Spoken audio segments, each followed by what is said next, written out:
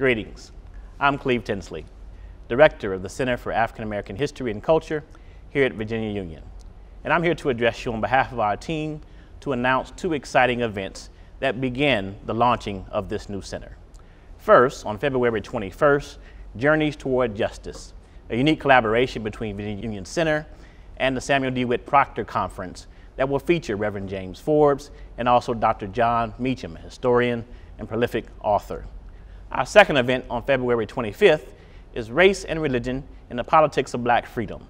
Here, distinguished scholars in religion and politics will talk about the insurrection incident, for one, as a cultural touch point to talk about the long history of Black freedom struggle and how religion has been used in that. We look forward to you joining us in conversation. You'll see publicity about these events in the coming week. And until then, friends, be well.